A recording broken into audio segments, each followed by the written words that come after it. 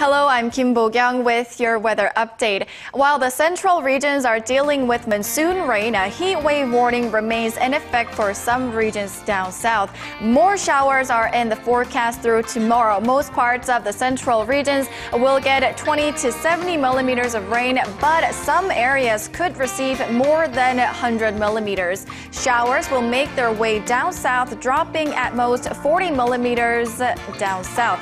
Onto our radar map, some parts of the central regions are receiving 20 millimeters of precipitation per hour. This week is shaping up to be a soggy one after all. From Friday through Sunday, the nation is said to be indirectly affected by the 10th Typhoon Matmo, and it could drop over 400 millimeters of heavy downpours in the central regions over the course of just 3 days.